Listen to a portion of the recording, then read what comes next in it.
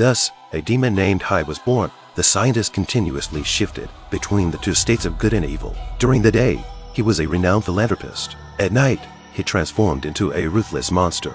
In the end, consumed by despair and torment, he took his own life, putting an end to his conflicting existence. This is the secret of the Robert family.